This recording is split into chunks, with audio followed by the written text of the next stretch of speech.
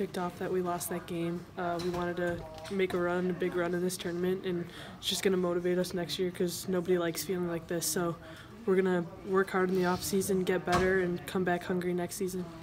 Is there anything they were doing on the rest of you guys? I know the focus was on Megan, but their coach talked about, making sure they locked the rest of you guys down. Or was it just not really falling for you guys? They were sagging off a few of us and just making it hard to enter it into the post, so that made our offense hard to run. They did a great job. Credit to them. I know all you guys, except for Chase and Carly, this is your first time here in March and where everything kind of tightens up. Yeah.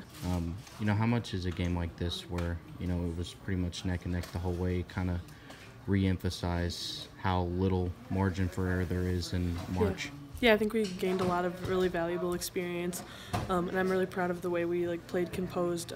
It's just tough when you get into a little hole to come out on that, and they were playing great and they were knocking down shots, so it was hard to dig ourselves out of that hole, but we definitely gained a lot of great experience to come back next year and improve.